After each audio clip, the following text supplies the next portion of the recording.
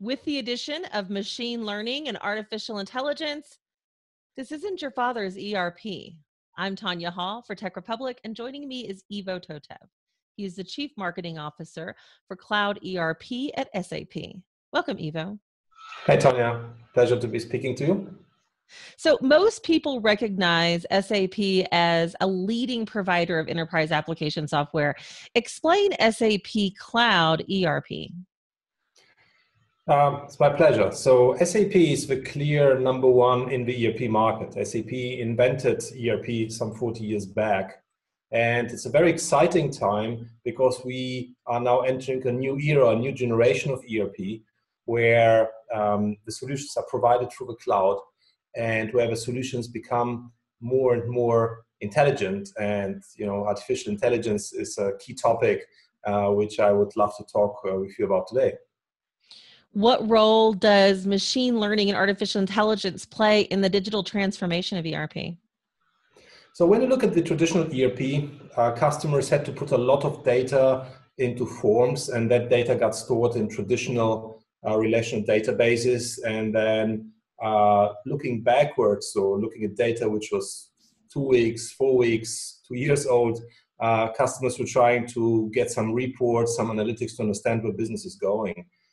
And as you can imagine, this is a very cumbersome process. It requires a lot of resources.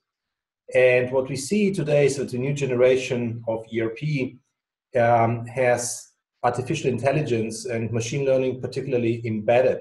So many of the manual processes simply get eliminated because machines are very good at doing certain tasks where we used human labor before. And with SAP, we believe that humans should do more high-value tasks. They should take care about customers. They should be engaged in creative processes. But everything that is repetitive really should be done by machines because machines are much, much better in many of those tasks. You recently released a survey about artificial intelligence. What did you learn? So what we did is we reached out to more than 2,500 executives throughout the world. So US, UK, France, Germany, Australia, just to name a few countries. And so statistically, this is a sound number. And it was interesting to learn that 90% of the executives are already actively looking at artificial intelligence and what that can do to the business. 60% out of the 2,500 are already considering and having plans how to introduce artificial intelligence and machine learning into their business. And 30% out of the 2,500 have plans to invest somewhere between $500,000 and $5 million within the next 12 months. So I must say, this is very encouraging, and this is eye-opening to see that AI has reached already a maturity where we're not just talking about it, but where companies are taking money, investing into it to make it work. Enterprise resource planning is a generic term. What functions are included in that? So customers who look for enterprise resource planning are looking for financial solutions. To really, know about the finance situation of the company, profit, loss, where to invest, and so on and so forth, free cash flow. Customers are looking to manage their talent, so human resources, people engagement solutions are very high on the list. And then last but not least, engaging with customers. This all falls into the realm of enterprise resource planning.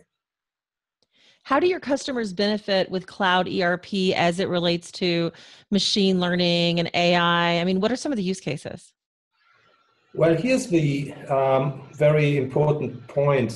So many top-notch companies and organizations started with artificial intelligence projects some years ago. And utilizing artificial intelligence was reserved for the top-notch who could afford the data scientists, the very smart people who can help them with the algorithms and bring that to the business. Now, for us, it is important that we democratize the usage of artificial intelligence. So we free our customers to have to build their own infrastructure, their own technology stack, their own use cases by applying artificial intelligence into the core solutions which thousands of customers use around the world. So our secret sauce is that we take artificial intelligence and we bake it into our solutions. And sometimes the customers even don't know they're using artificial intelligence. It's just there. It simply automates certain tasks. And so instead of, towards the end of a financial period, let's say month's end, instead of having to match invoices to payments manually, the system automatically does that, and it's done. And this is the exciting part. So we are really bringing AI to the masses, and sometimes customers will enjoy the benefits of AI without even knowing they're using it. They probably will know if they compare to other older systems or to previous versions of our software. They will notice how much easier things flow and how much less steps are involved to get the job done. But that's about it. How do you expect artificial intelligence will change your business over the next few years? Well, when I look at our business, we invest huge amounts of funds and development resources into artificial intelligence. So at Sapphire, our annual user conference, which took place last week in Orlando, Florida, we announced that we are going to have a new AI lab in Southern California. So we're making huge investments on artificial intelligence throughout the world. This is just yet another office where we're building these resources to really make sure that we automate 50% of all manual tasks in an ERP through artificial intelligence. That's a huge goal, and we have promised that to our customers, and we are embarking on the journey for the next 3 years. So this is huge investment and huge change of the way we develop and we deliver our software. For our customers, definitely artificial intelligence will change the business in several different ways. First of all, some customers will uncover that because their financial back office functions are now being vastly automated, they now can afford to repurpose and retrain employees to not work in the back office, but really engage more with customers, so really add more value to the company's operations. When you look at marketing organizations, artificial intelligence will help marketers, and I can talk to that topics since that's my job. Artificial intelligence will help marketers to do, for example, lead scoring in a much better way to really sense which prospects are more likely to buy than others, as one example. Or when you look at websites, websites will become so much more personalized and interactive based on artificial intelligence. No human can work on all the customer journeys which are potentially out there. However, artificial intelligence will help us to learn what our customers and prospects want and how to present that information to them. So that's another example of the world of marketing. When you look into the financial world, we see a lot of projects going on, for example, for fraud detection, where payment streams are being monitored in real time and fraud is being detected on the spot. So these are all great examples, and I could go on and on and on, where artificial intelligence really helps. What are the attributes of a business that suggests they're actually ready for artificial intelligence-powered cloud ERP? As I said before, probably a year ago, we would have talked about the top-notch, most mature organizations who have a great brand, who can attract the greatest talent of data scientists, mathematicians to really build out the AI strategy.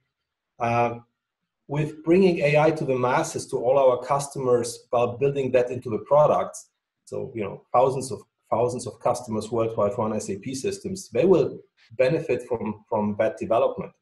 So it is not about anymore how mature is a company to use AI. AI is coming out of the box and creates value instantly. Ivo, I really appreciate your time and shedding some light on artificial intelligence and the world of ERP, cloud ERP. If somebody wants to connect with you, how can they do that? So the best way would be through Twitter, @Totev, Totev. Would be a pleasure to connect and continue the discussion. Absolutely. Well, thanks again for joining us. And if you guys want to follow more of my interviews, you can. You can do that right here on Tech Republic or ZDNet, or maybe find me on social media by going to my website. I'm at tanyahall.net. I've got links to LinkedIn, Twitter, Facebook. In fact, if you want to chat or if you have questions, I'd love to hear from you. Find me on Twitter at @TanyaHallRadio. Thanks for watching.